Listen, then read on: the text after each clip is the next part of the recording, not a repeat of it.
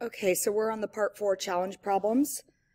So for all of these, they deal with mixed numbers, and I know we haven't talked about mixed numbers, so it's okay if you don't feel confident doing it.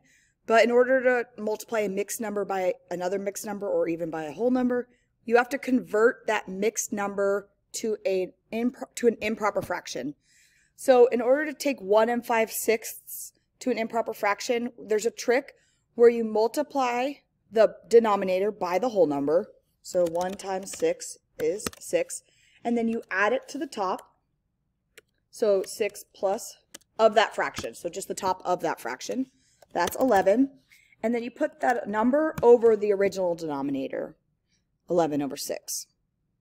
So multiply by the denominator, add it to the numerator, put it over the denominator.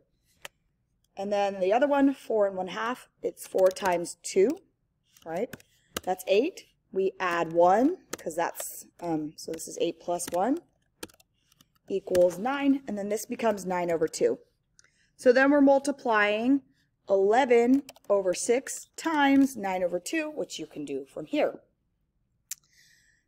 Same thing, so we're going to put 15 over 1, we'll leave that for now. And then 3 1/3, so we multiply 3 times 3, right?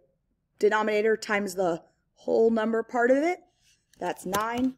And then we add 1 is 10, and we put that number back over the denominator. So this becomes 15 over 1 times 10 over 3. One more of these, and then I'll let you try them on your own. So we got 6 3/10, okay? So it's 6 times 10 equals 60, and you add 3. So it's 63 over 10 times 11 over 1. So remember, you multiply the, for the whole number, or for the mixed number, you multiply the denominator times the whole number, add the numerator, put it over the denominator. Okay, and then that's how you do it. So if you need more help on that, I will try and attach a video up right here in this section before I assign it that goes over how to convert a mixed number into an improper fraction, and then you can multiply. And then down here in this section, you've got a lot of different problems that you can try, pick and choose, and then just write underneath the answers. I'd suggest trying the negative ones. And then the ones that have the parentheses, this is just telling you to multiply. So if there's no other symbol or operation in the parenthesis, you just multiply.